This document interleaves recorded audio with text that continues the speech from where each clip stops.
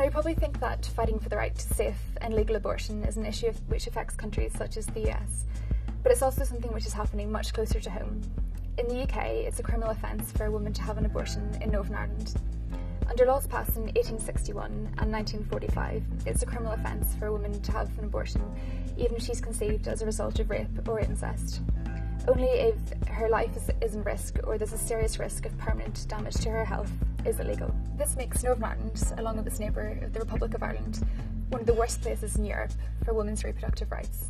So why is it still like this? Well, in Northern Ireland, social conservatism is still deeply ingrained in society.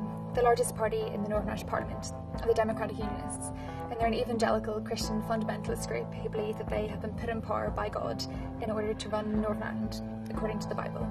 But of course, unplanned pregnancies can happen to women for a whole host of complicated reasons, and Northern Irish women do still have abortions. Instead, they face either having to perform a DIY abortion on themselves at home by buying pills online, which can be dangerous and unlawful, or else travelling to the rest of the UK for the procedure. However, English courts recently ruled that the NHS England and Wales doesn't have to offer free abortions to Northern Irish women there. Instead, they're able to prioritise their own local residents for terminations, which essentially sends a message to Northern Irish women of screw you, fend for yourselves. And given that travelling to England for an abortion in a private clinic can cost between £1,000 and £2,000, it's very much a class issue.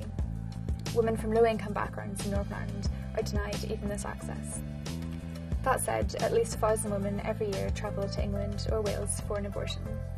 Those who do often go silently and in shame for fear of the social stigma of friends and family finding out, or legal repercussions at home, which can have a huge impact on their mental health. Now, religious fundamentalism in Northern Ireland is losing its grip in some places.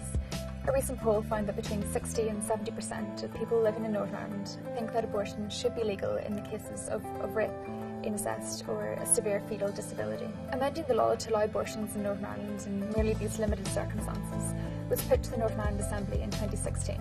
However, legislators rejected it. This was despite the fact that just 3 months previously, the Belfast High Court had ruled that Northern Ireland's abortion ban is a breach of international human rights law. The law isn't just abstract either. In April of last year, a young woman in Belfast was convicted of the crime of committing an abortion. Aged 19, she experienced an unplanned pregnancy, and unable to raise cash in time to travel to England, she bought abortion pills online and took them at home, after which she was arrested, and she was eventually given a 3-month suspended sentence. British Labour MPs have called on the Conservative government to intervene and overturn the ban from Westminster. But the Conservative government says that this is a matter for Northern Ireland and Northern Irish politicians to sort out themselves. So for now, Northern Ireland's abortion ban shows no sign of changing.